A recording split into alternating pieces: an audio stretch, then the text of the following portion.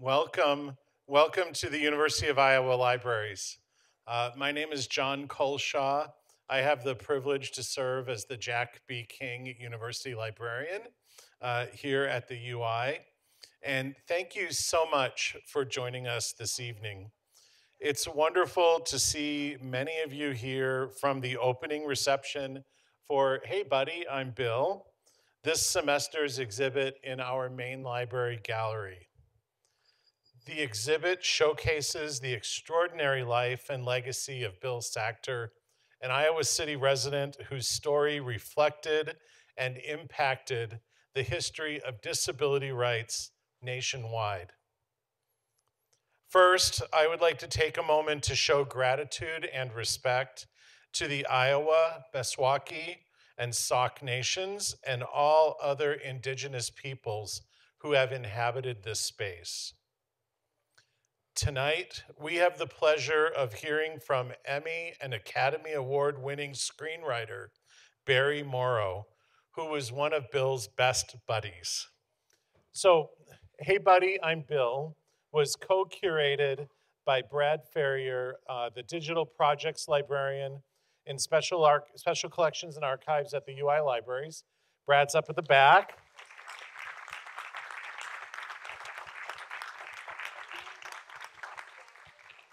And Jen Knights, the marketing and communications manager for performing arts at Iowa in the College of Liberal Arts and Sciences. And I'd like to, where is she? Oh, behind me. You. She was down there.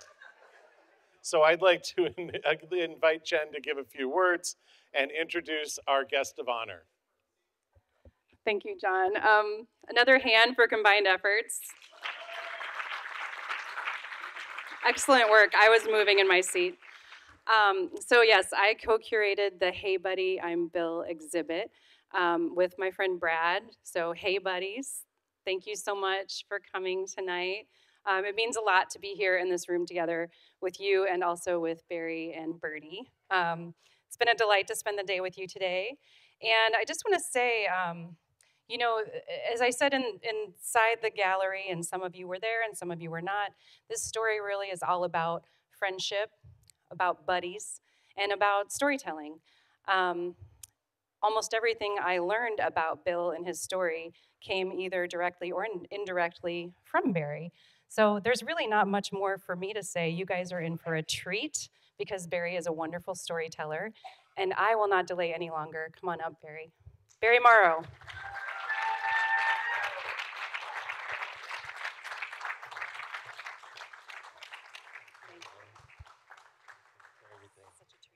This is me, okay? Yeah, so the thing you always ask yourself before you decide to come across the country and give a little talk is what could go wrong? And about 4 minutes ago, I felt the front tooth, and it fell out. Does anybody have any super glue? No? Okay.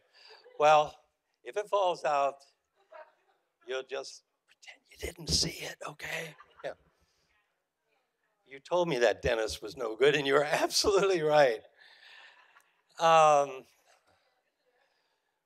Thomas Wolfe was wrong.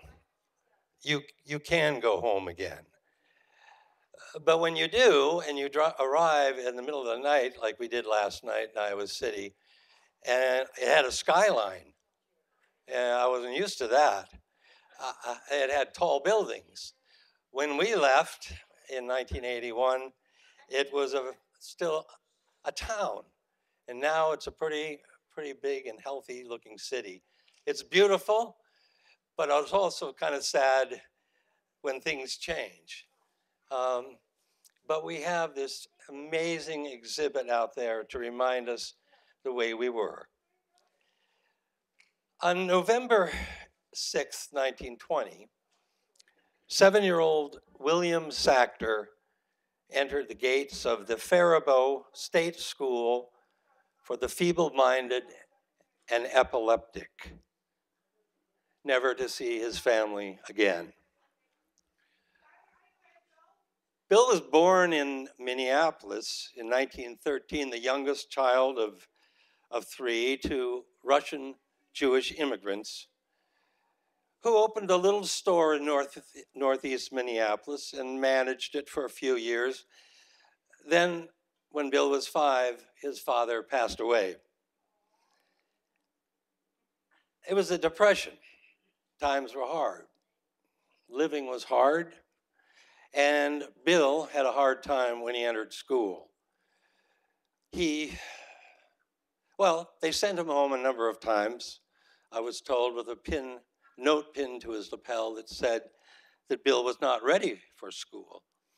And his mother misunderstood. She felt his clothes weren't appropriate. They weren't good enough. And so she saved and she darned and knitted or whatever she had to do and sent him back again. And after 3 times, a social worker visited the house and said that Bill would never be ready for school. Mary Sackter, his mother, signed the papers giving the state custody, and Bill became a ward. And Bill became a number. It was 5523. You'll see it out there in the exhibit. It's a little pin that he wore on his suit lapel. They didn't care about names in those days. The patients were actually referred to as inmates. Bill was there for 44 years. And when I asked him once what it was like to be in a place, any place like that, confined, he said, "You know, buddy, I was there so long, I didn't even know I was there." A very kind of sort of a Buddhist take on it. Decades passed, and Bill worked very hard. I know some of the jobs he had, pushing food carts under these underground tunnels in Minnesota during the winter, and they were very, heavy. But Bill was young and strong, and he was admired for his hard work. And somewhere along the way, he learned to play the harmonica. There goes that tooth.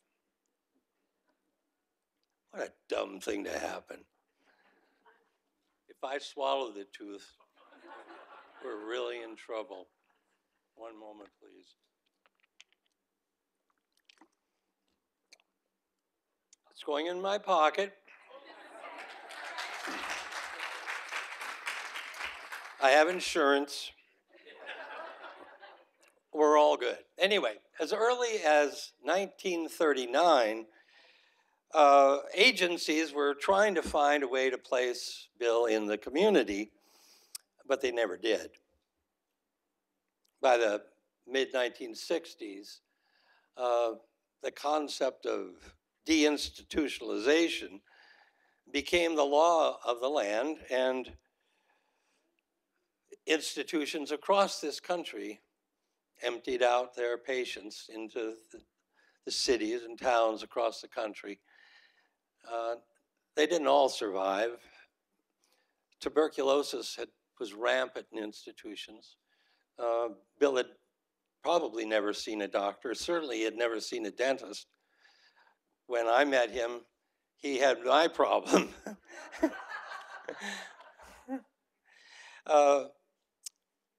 But now in his 50s, with deinstitutionalization, Bill finally got on that same train that he rode to Faribault, and it took him back to Minneapolis.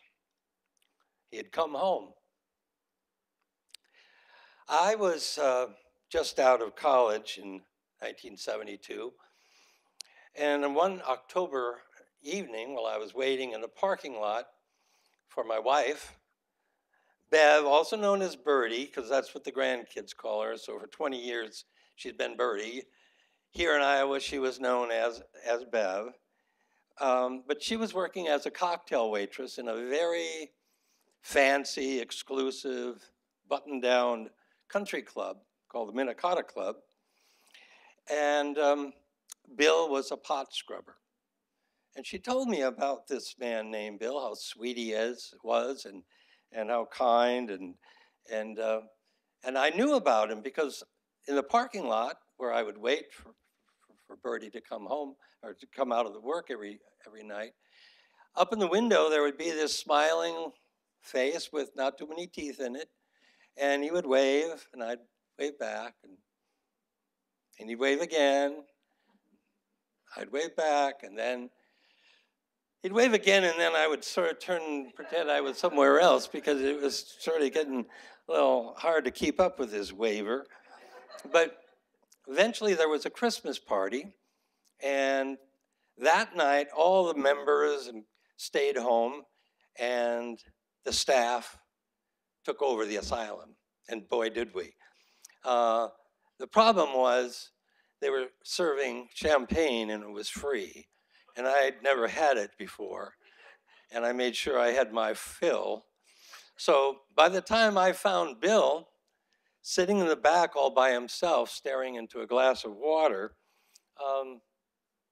I was ready to party, and so was Bill. As I walked up to him, because he recognized me from all that waving, he stood up and he said, "Hey, buddy, I'm Bill." And that's why the name of this exhibit is just so precious to me. It harkens back to those early days. After the party, I went home, and then that was that. I didn't remember giving Bill my phone number, nor did I even believe he could read, and he couldn't.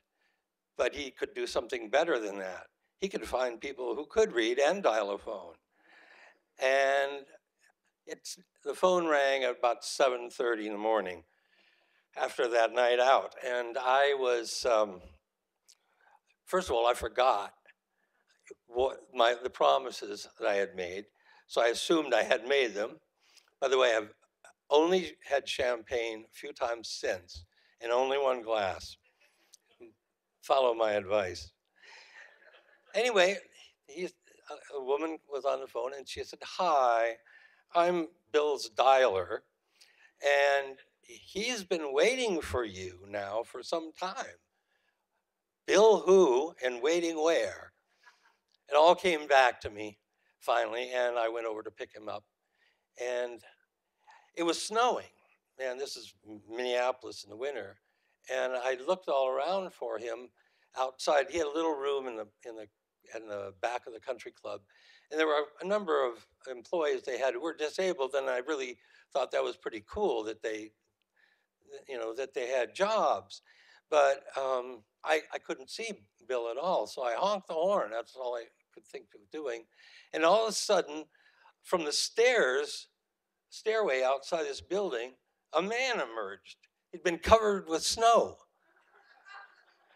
And he shook himself off like an old bear and came right for the car like this and opened the car, got in, slammed it so hard the door handle came off in his hand, a little bit like this tooth here. And I said, "What's up?" He said, "You promised you'd take me to get toothpaste and wig spray." I said, "Toothpaste and wig spray?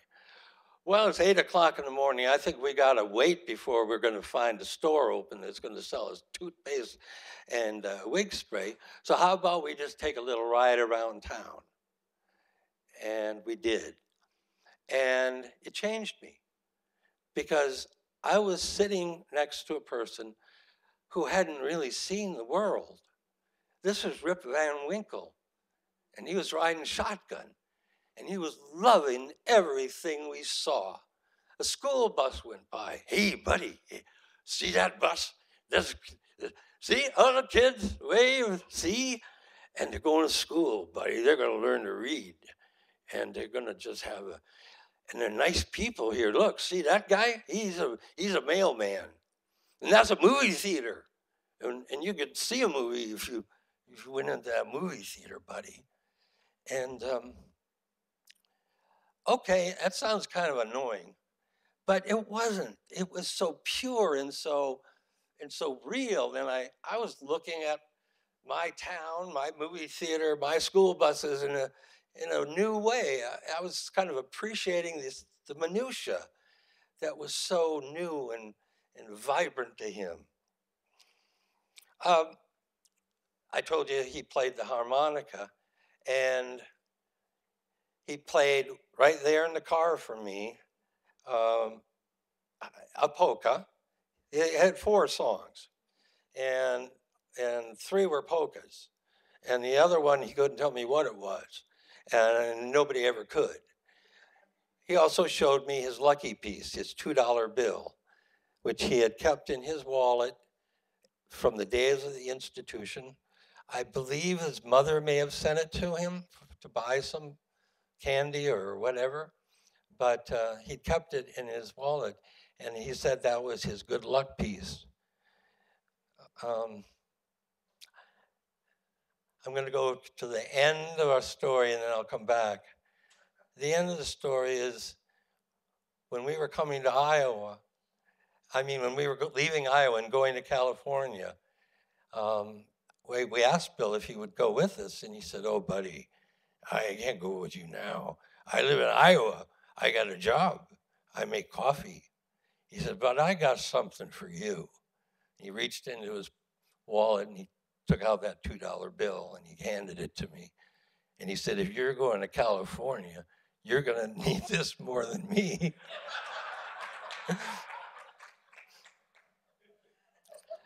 But he said his goal in life was to become a regular good man. Now, a regular good man has to have certain things. A regular good man has to have a regular good job. A regular good man has to have a regular good buddy, he said as he looked at me. And he said, a regular good man has to have hair. I said, well, why does that? You don't have to have hair to be a regular good man. He said, well, you got hair. How would you know? He said, so that's why I wear my cap and my wig, because I want people to think I'm a regular good man, not a crack-minded man. Well, our friendship lasted for over a year when something extraordinary happened. 2 things. 1, my wife said we're having a baby. 2, I had to get a real job. And, being a freelance photographer, doing videotape, documentaries, selling encyclopedias. I sold one. Another sign here. What the heck?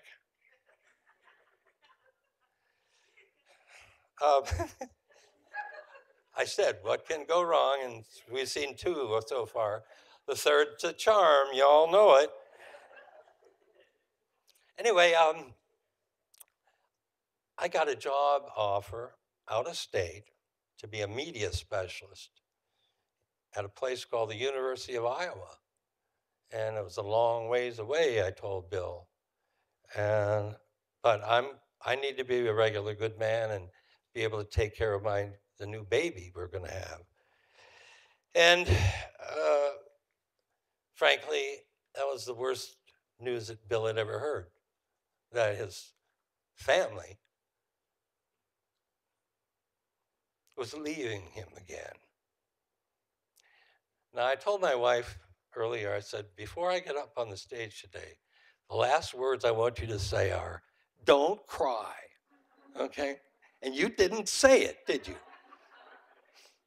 And I'll just admit it right now because it'll happen. When you go back into the past and you go back into Bill's past, there's so much joy there. But you also have to embrace the 44 years of pain and factor that in every time you were with Bill. Now, he wouldn't. He didn't look back, but somebody had to. And somebody had to tell his story. I didn't know that quite yet, but it was coming up. So we left for Iowa, leaving Bill behind because he was a ward of the state. We couldn't simply take him with us, even though we had wanted to. And for the first 6 months here in Iowa City, it was great. Well, actually, we lived on a farm. We rented a farm. It was a suburb of Kelowna. I call it a suburb of Kelowna because the town was called Richmond and it had 18 people in it. And when we moved in, well, one day after Bill did eventually join us, there were 4 of us, and I stopped my car and I crossed it out and I added 4 more people. So I updated their sign. But we'd been gone 6 months when I got a phone call late in the day, early evening, from Bill's social worker saying that they had found him passed out on the side of the road, and they didn't know how long he'd been there, but he was in terrible pain. In fact, he passed out from the pain, and it was this ulcerated leg that I knew about, and Bill and I together used to change his bandages, and it was pretty good. But when we left, Bill's world crumbled, and he just stopped doing everything. Stopped shaving, stopped bathing, stopped eating, and stopped taking care of his leg. And the social worker said, they're going to have to amputate it. And since he has no next of kin, we were hoping that you might come back to explain that to him. And so I made the drive from Iowa City to Minneapolis and got there late in the morning, and there were a group of doctors conferencing outside this area, and I spoke with them, and I said, what's the thing? And they said, well, yeah, we're going to have to take this leg because obviously he can't care for it. It's life-threatening. And I said, well, I understand, but now obviously you'll fit him with the prostheses, and then how long will the rehab be before he can go back to work? Because work is his identity, really. And they said, he's not going back to work. He's going to have to go back to the institution. There's just no solution. And that's when I decided to kidnap him. I'll just make this quick allusion to Rain Man, but what's it about? A brother kidnapping his brother, right? And going on the run. And that's essentially what happened. It took a little bit more time than that, but we went out the back door of that hospital. And when we got him to Iowa City, I took him out to Oakdale, where the Department of Family Practice was in those days. And they thought Bill was just a great challenge for these second-year residents. And he had the best care of anybody in town. And we saved that leg. And Bill had it when he died. And that wouldn't have happened but for, well, really, I really have to credit the social worker for not excluding me and for treating me as the family member I was of Bill. Anyway, I went into Bill's room, and he lit up. Buddy, hey, buddy, let's play a tune, rip and snort. And I said, Bill, shh, I'm not really in a great mood right now, because here's the thing. You knew how to take care of your leg. We did that every day, right? Oh, yeah, buddy, we did. We did a good job. Well, then you stop. And guess what? Now you're going to have to move to Iowa. And out the door we went. Actually, they caught up with us later, and I had to go back to Minneapolis and explain what the heck a young 20-something-year-old guy wanted with a 60-year-old guy. And I didn't have any easy answer for them other than we just got along great. So we lived on this farm in Richmond, and Bill, he needed to be in the city. He really needed to be around people, and he didn't like chickens. And did he? He hated that rooster. Remember, it attacked him. Our son Clay, who was now growing up a little bit, and Bill would go out every morning together, hand in hand, and they go to the chicken house, and they'd bring back in some eggs. And we had like 200 chickens, so it was like a lot of eggs. But the farmer up the road really took care of all the livestock. I just pretended I was a gentleman farmer. But the need for Bill to be in the city was met finally by an ad I saw in the Press Citizen. That's the paper, right? Yeah, Press Citizen. Somebody, in fact, at School of Social Work had set their cup of coffee on this newspaper.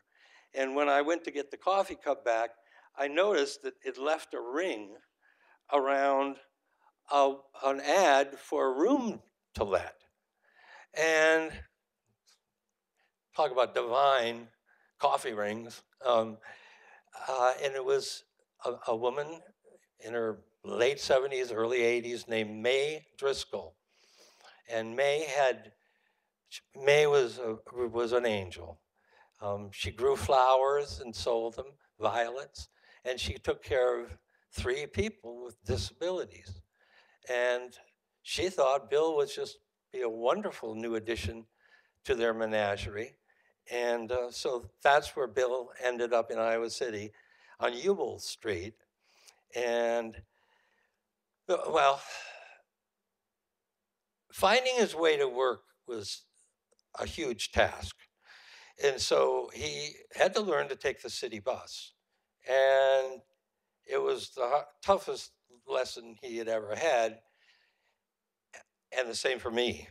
Because I'd see the bus come, Bill would get on, the bus would go off, and I'd follow behind in the car, waiting for him to get to where he's supposed to get off, and he'd get off 3 blocks earlier. And I go, no, no, no. And then we'll try it again the next day. So it's not really unlike when I brought our kids to school for the first time. You can't just expect them to find their way home. And so, but Bill mastered the bus route and in fact became such a figure, a beloved figure on that bus that when he was hospitalized for something else a few years later, the bus driver left the route, went over to Mercy Hospital around the side and leaned on the horn until Bill looked down and everybody in the bus waved, and then they went on their way. Then Bill needed, something to do. And the School of Social Work, which was my main employer, had a saint for a director. His name was Tom Waltz. And yeah, there's Tommy up there. And he became also one of Bill's very, very best buddies. And Tom had a brother I knew, because I knew Tom in Minneapolis, who was mentally retarded. And so he was very, very, understanding of what we were trying to do with Bill and wanted to help in any way he could. So he said, we can give Bill a janitor job. He can clean windows. He can sweep the floors. And Bill was all for that. So the first day, I trained Bill on how to squeegee a window. And sure enough, he did a good job. So I left him there, went about my business, came back about 4 hours later.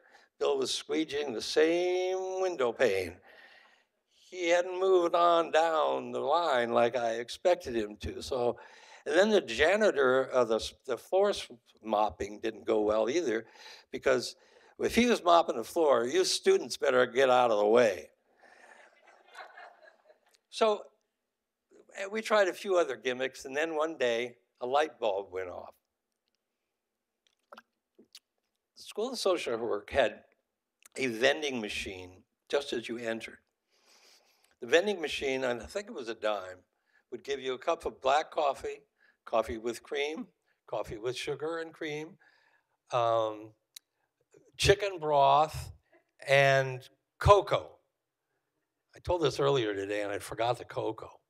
Oh, anyway, your dime would give you a cup of whatever button you press, but it all came through the same tube. So no matter what your coffee was, it tasted like chicken and it tasted like cocoa. Some people liked it, but most didn't. And we all realized what we needed was coffee.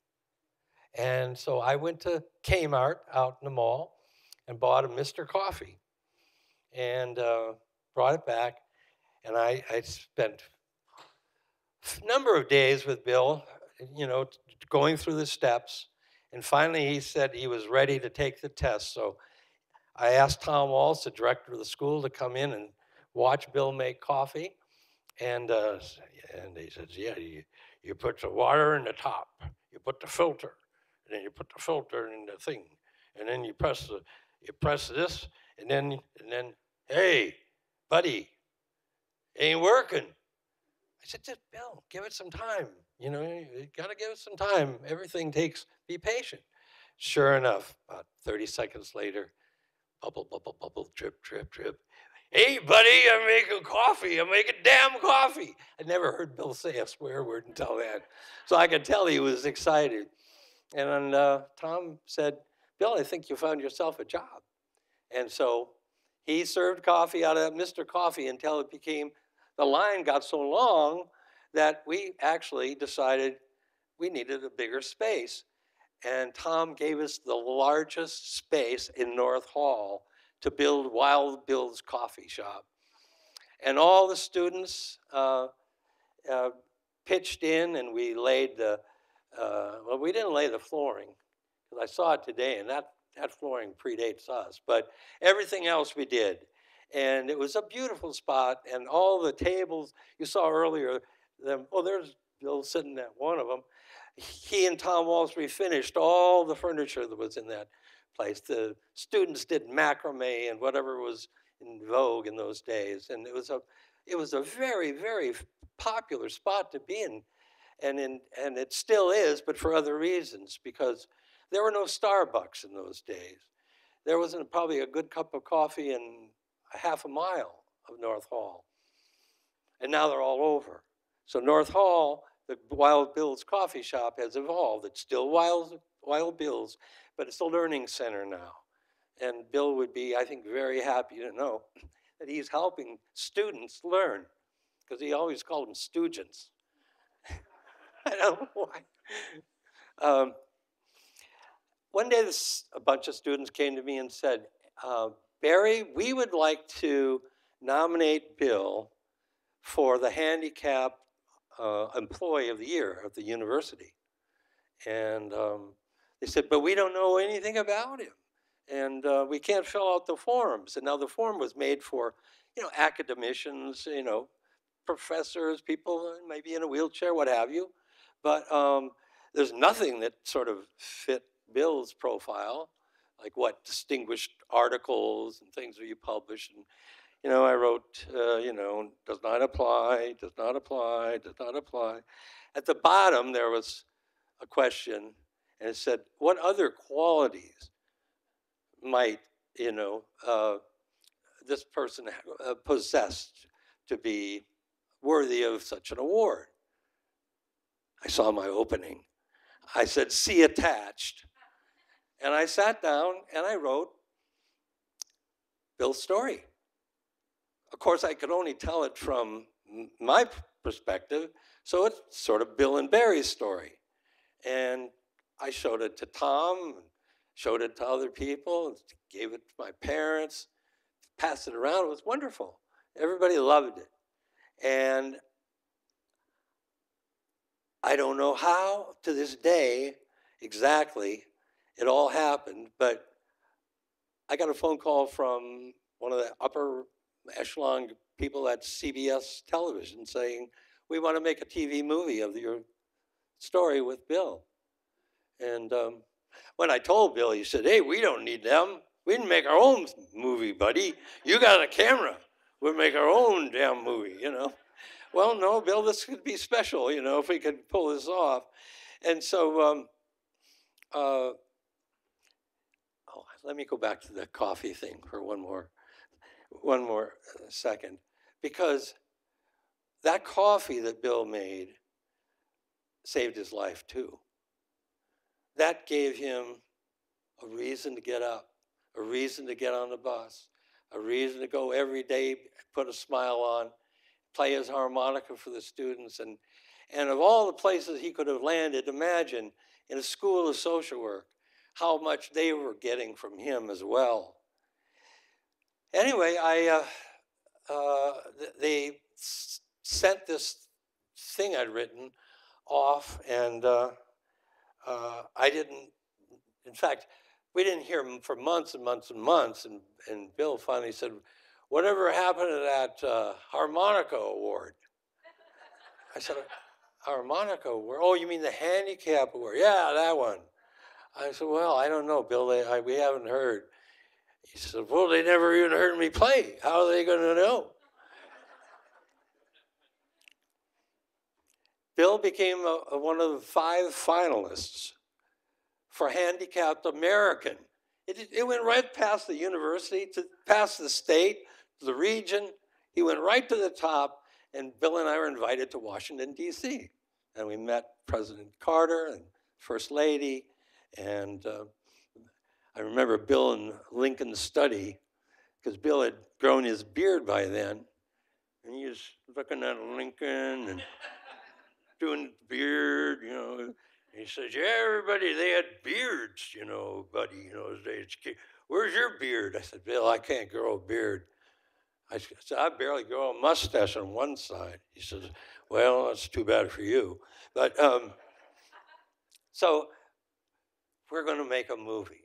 And I'm going to spare you 2 years of real pain and sorrow, because that's what you go through before you ever even get close to making a movie.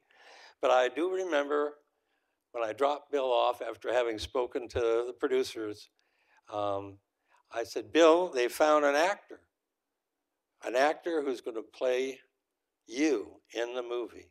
Who's that? I said, his name is Mickey Rooney. Mickey Rooney? Oh boy, Mickey Rooney now, there's a good guy. I used to see Mickey Rooney, yeah. And back in, they used to show a movie in Mickey Rooney. Oh, and he said, wait, I gotta go, buddy. And off he went into the house, and into May's house, and Angela and Kenny and the others were there. And I heard him say, because it boomed out through the screen door, guess what, everybody? I'm gonna be Mickey Rooney.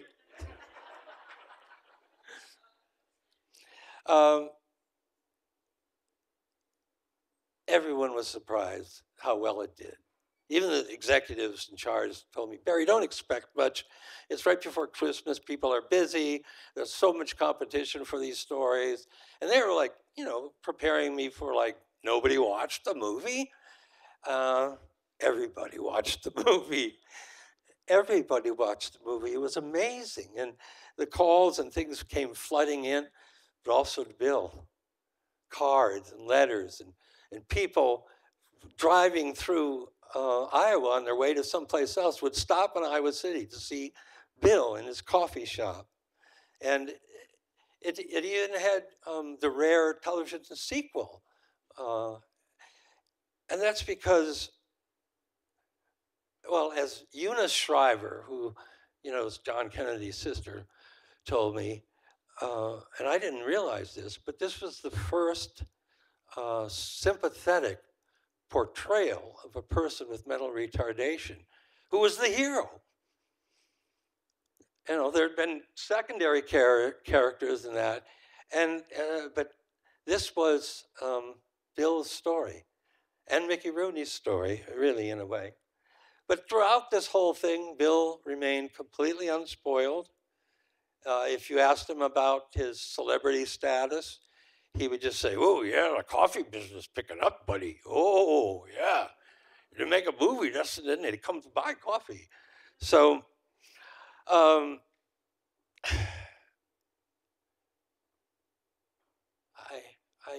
the worst day of my life was the one that came that said he was gone.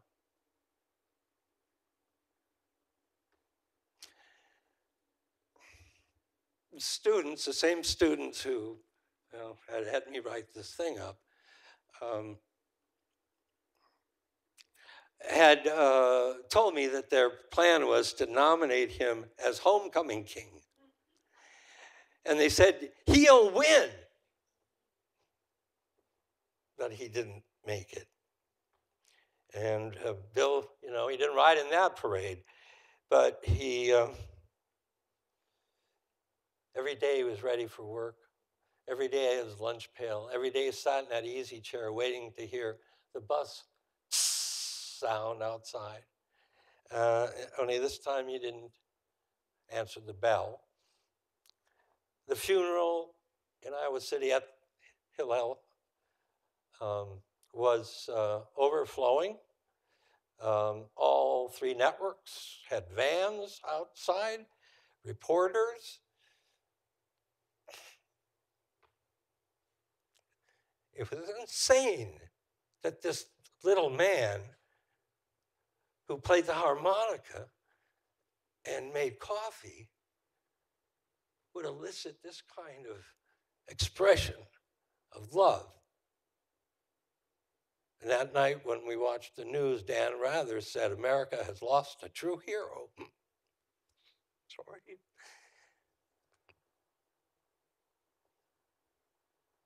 I just bawled my eyes out. Well, the thing is, 99% of the stories are funny, okay? Why I picked these, I don't know. But there was just so much more to tell. So after I got over Bill's loss, I decided, okay, I know what to do. I'm going to devote 1 week of the year in some charity thing, and really dig in. And I picked the Association for Retarded Citizens, and I eventually became part of the national committee and all of that stuff. And in fact, one day I was at a meeting in Texas, and there was a coffee break. And I went down the hallway, and I heard this odd sound coming from the other side of the room. And I opened the door, and I saw this fellow looking up at a bookcase. And he's going, and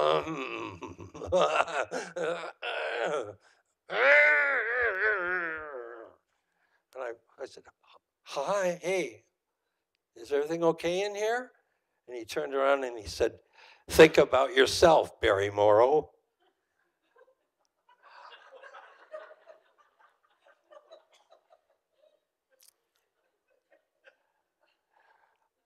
I just met Rain Man.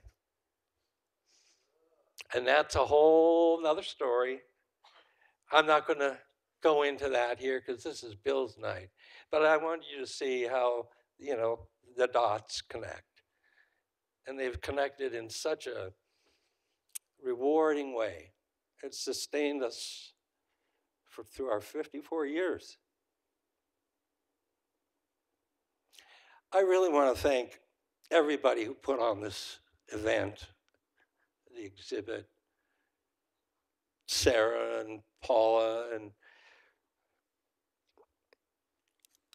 Pete and Brad and Jen, and I'm going to forget somebody here, of course.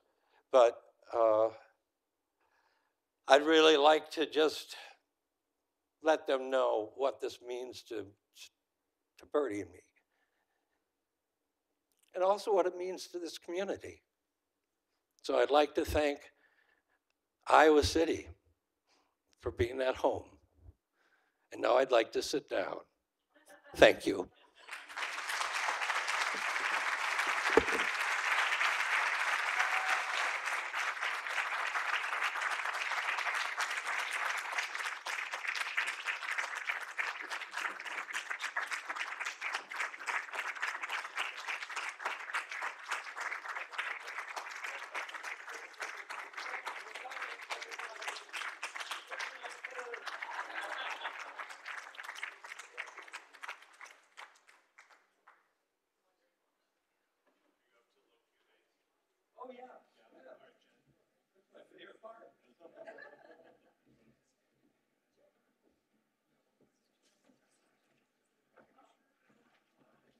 Let me give you Yeah. Go ahead. I don't know the best place for you to find it. Here. It should be live. You can put that in your pocket. Yeah. Let's see, am I on? I'm so glad I had all those pictures taken before the tooth fell. All right, so I guess we're going to do some Q&A. And I've got a mic out here. I'm going to help bring that to people who have questions. Here's your first one. Thank you for coming. I'm too young to remember Bill firsthand. Hello. oh, there. Sorry.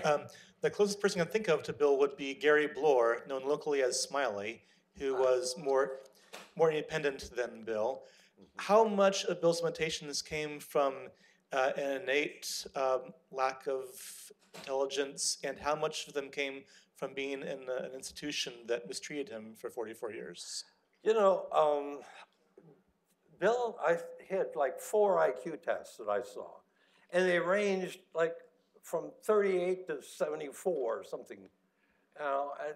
So that's when I realized there's different kinds of intelligence, because Bill could tell you, or tell me, as we were driving the car, who was going to wave at him and who wasn't, because he could see, you know, through the glass into the other car, that person driving, if Bill waved, they would wave back. And then sometimes he wouldn't wave. And then he'd wave, and they'd wave back. And I thought, well, of course, people wave back, because when you wave at them, they wave back. No, I tried it. I waved, some people waved, lots of people didn't wave back. So, I mean, that's just one of the little things about Bill, is that he had, if he were here now and you didn't know anything about him, when you go home, you'd be talking about, did you see that guy with the beard? Did you talk to him? Wasn't he funny? Wasn't he nice? Wasn't he whatever, you know? I mean, he made an impact. So I don't think his disabilities really stopped him from wringing every bit of joy out of life. What would he have been like if he'd not been institutionalized? Oh, if he had not been, oh gosh, you know, I used to think that he could have achieved a lot. I think Bertie tried to teach him to write his name and worked on it, you know, and he was able to write B and then L and then another L, and then he would dot one of the L's. Because he said it saved ink. That's intelligence. You know, where would any of us be if we'd gone left instead of right, you know? If she hadn't sat in front of me in art class in 11th grade, where I could mess with her hair and make her mad, you know, I don't know where we'd be. So it's an interesting question. All I can say is, thank God we don't have those institutions anymore. Yeah. Anyone else? Question? Comment? Somebody usually asks, hey, I wrote a screenplay. Can you get it made for me? Nobody? Yeah. Here we go. We have Avi here. Lane Wyrick in the back. His documentary is, to my family, the most valuable artifact, if that's what you can call it, that we have. Because Lane spent years and worked when he shouldn't have on this, really. but he sacrificed a lot to tell this story, A Friend Indeed, the Bill Sackter story, which has been seen probably by millions of people, Lane, I'm sure by now, because it's available first through his website and everything else, but now it's pretty much readily available everywhere. And it tells the story of Bev and Barry and Bill and all the people involved and all the people you've seen up here, but another filmmaker did it, not me. That's what makes it so valuable. You know, anybody can write their own story, make a movie about themselves, get Dennis Quaid to play you, why not? But what Lane did was just a gift, and you know, we're grateful, that's all I can say.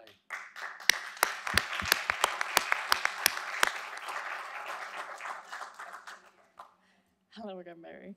I just wanted to ask you about the writing process, the grueling 2 years that you had briefly mentioned, and just kind of how much of that was spent with Bill, and what kind of hand he had in the writing process and creating the story for the television movie. Well, you know, I observed it all, and I never made notes like I would for another project. I didn't do research. I didn't do any of the things you do normally on a screenplay. I mean, sometimes I'll spend 6 months or a year researching something, and then screenplay kind of pops up maybe 3 months later, and then rewrite and stuff. With Bill, it was just all, I had no goal, you see. I had nobody to send it to. I didn't see a movie. It was just biography, autobiography. And so, yeah, you're a reporter. You didn't tell them that. She's trying to use your time to do her job right here. And by the way, Daily Island was just, Daily Island, right? Was also, see, there's so many pieces of this puzzle that if you don't have them all, you don't have anything. And the publicity that Bill was given through that, and then the movie, we had a premiere for the Bill's movie at Hanshaw Auditorium. And CBS bigwigs, a few of them came for it. You know, Bill was in a tux, we were all in it was, you know, talk about a triumph. And then years later, when Lane made his brilliant documentary, that screened at Hanshaw Auditorium, and the next day it was flooded. So we brought the house down, literally. Anybody else? It could be a stupid question because I have lots of stupid answers. Yes? This non-traditional sort relationship or family, where did you pick that up, like growing up? Anywhere you body of like building up those non-traditional relationships and Are you asking me about my own family and background and why we would do this, right? Yeah, yeah. We did it because we were idiots. And we were young. And it's just like, you know, people who decide one day, oh, that's a really cute dog. They don't realize that dogs don't live 20 years. And, you know, having kids is even worse. But, I mean, I would have to, you know, credit my parents for whatever I am. They, you know, they took in people too. And so, you know, you model what they model what you're supposed to do, and if you're smart, you follow them. So, and they love Bill, you know. Now, in the Bill movie, the director said, there's no tension. This scene with the chicken where Bill comes over and he takes like 4 pieces, which really happened. My parents were amused, you know, and it was like, you know, and I said, Bill, you know, put that chicken back. Barry, it's fine. Bill can have whatever he wants. The movie, my parents suddenly went up about like 4 stages of you know, wealth in the movie. They have a a maid serving the chicken food. And it's like, hey, Mom and Dad, I want you to meet Bill. How do you do, Bill? You know, and like when you are at home and you watch this movie you've been telling everybody about, your parents, and you see this in a scene before they do, it's so, I've never really been able to enjoy the movie because there's these cringe-worthy moments that I know are coming. But I also know now on the other side of the equation that movies need this. You know, as you know, conflict. My own personal discovery in writing screenplays is that you could never be too cruel. You can never be too cruel to your person because that's what garners the empathy. That's what tells people why they are, have to stay invested in this story, because, at every turn, the person that they, see as themselves, which is what you have to get them to do too.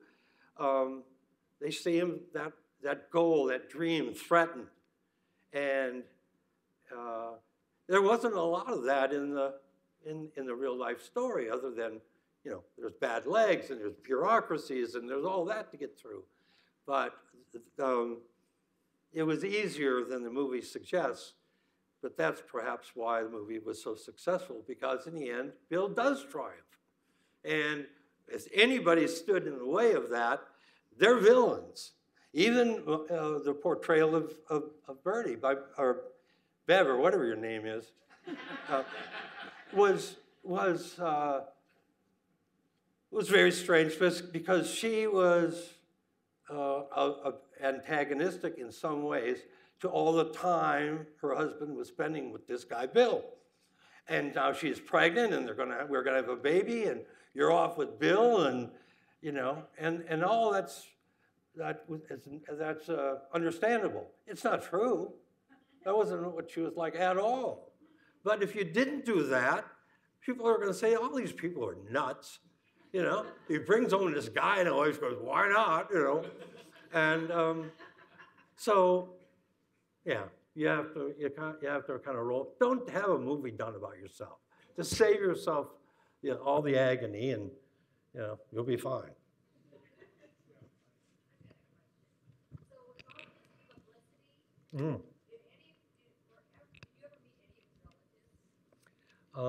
Well, Bill said he didn't have any, but we were still in Iowa City, so it was sometime before, 1980 probably.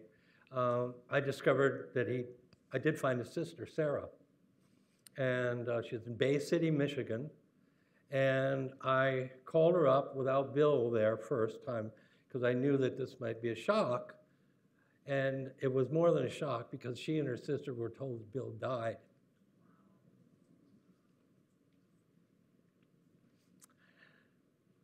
One more cry, because this is the killer. So Bill was saving his money to meet her, to fly to meet her. And of course, I would go with him. So I was saving my money too. And then she died. And that was the only time Bill ever cried. Okay, now something funny. We're going to go off on funny. Can we? All right, let me rack my brain. Bertie, any ideas? Or are we so late that we have no time for funny? No, we have time for funny. Please. Oh, okay. Please. Sure, Santa Claus is good. Now, we had, I was really hoping to see Rabbi Portman here.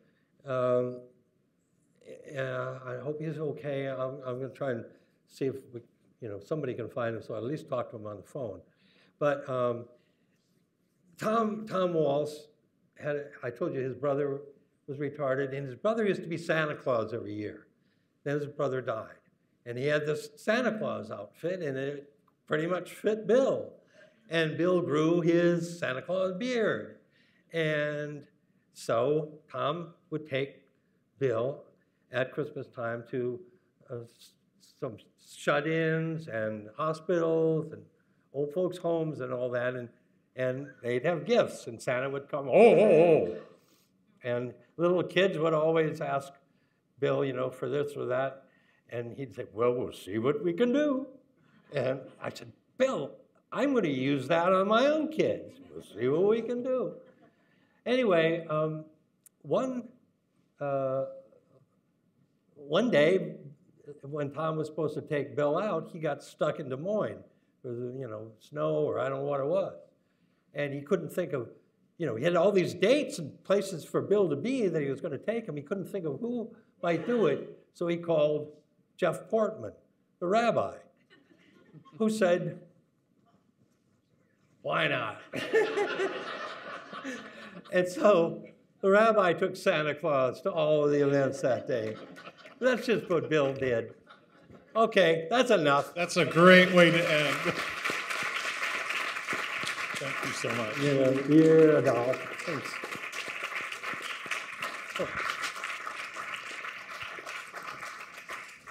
Thank you. Barry, on behalf of all of us here in the libraries and the School of Social Work and at the University of Iowa, thank you for being with us tonight. Thanks to all of you for being here. Libraries are places where we live the principles of inclusion and accessibility. Libraries are also places where we collect and preserve stories for future generations. And we are truly privileged to be able to preserve Bill's story in partnership with Barry and Bev. And it's just really wonderful that you're all here to help us open this exhibit tonight. So with many thanks, I wish you all a good evening. Please come back to the exhibit many times over the course of the fall semester. Bring your friends and have a wonderful evening. And thanks again for being here. Take care.